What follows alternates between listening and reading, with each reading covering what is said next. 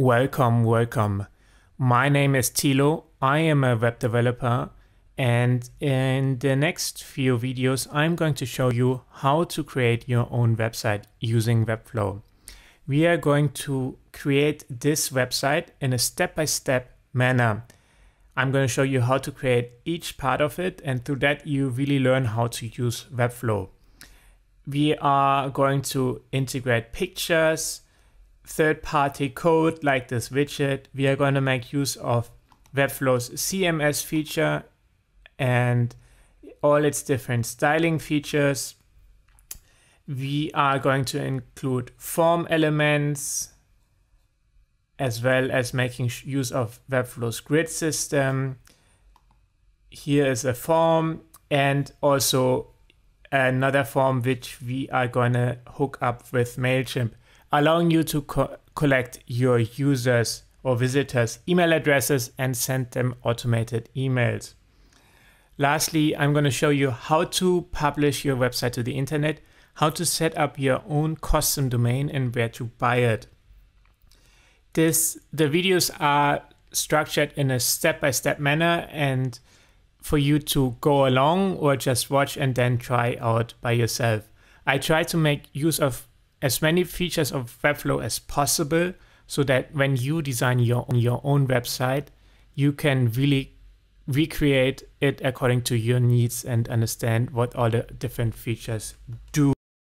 Now, you might be wondering, what is Webflow? Webflow is a super powerful tool meant for people who cannot code and allows you to create your website using drag and drop, just your mouse, without the need to code at all.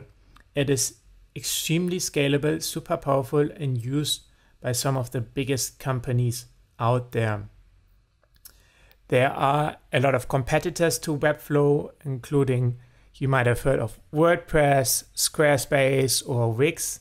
However, I found Webflow to be the most powerful tool, especially when it comes to designing your website, customizing your website, and also in terms of speed of your website. And that's why I personally highly recommend Webflow, and I'm a big fan of Webflow. I use it almost every day when I design websites myself. All right, then, are you ready to get started? So the first thing we need to do is create an account with Webflow. So let's get going with that.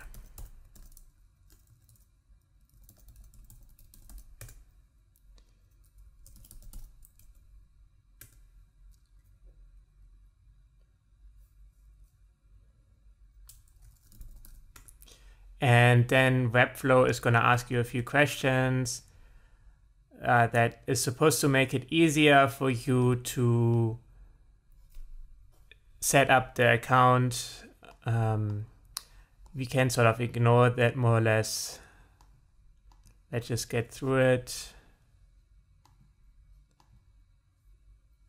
And let's then choose a blank site. So we want to get started with a blank site. Webflow also has a few templates on offer. However, for our purpose, let's get started with a blank site. So I'm going to select blank site. And that's going to create my first blank site for me. And from here, we can start designing everything. So let's get rid of that. And here we go. We are in the Webflow canvas, the designer. Now, this is the designer. In this designer, all the magic will happen.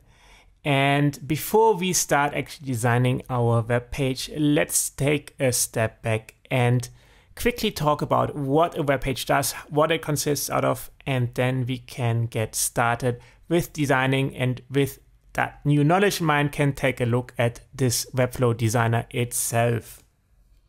So in the next video, let's quickly talk about what websites are made out of.